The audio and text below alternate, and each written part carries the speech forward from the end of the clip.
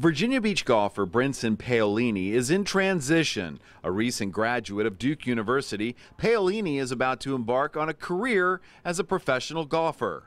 I mean, ever since I was a little kid, I dreamt of being able to play this game professionally and having the opportunity to be as good as I can be and stack myself up against the best players in the world. And right now, that seems very close and is very imminent.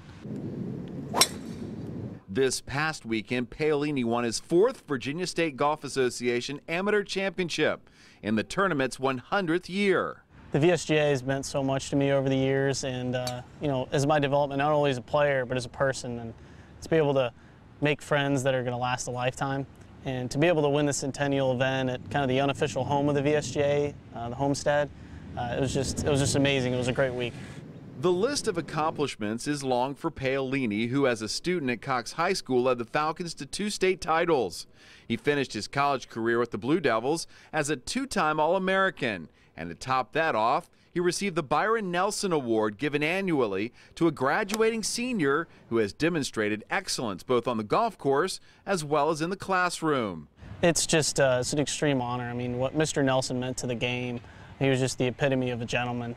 And to be able to even be named in the same breath as him is just very humbling.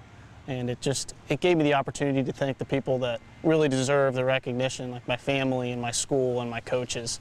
Paolini's professional career will get underway very soon, where he will compete in Switzerland and then go to qualifying school both here in the States and in Europe. You got to play well. I mean, in golf, there's no guarantees. It doesn't matter what you've done in the past. It's all about how you're playing and how you can do going forward.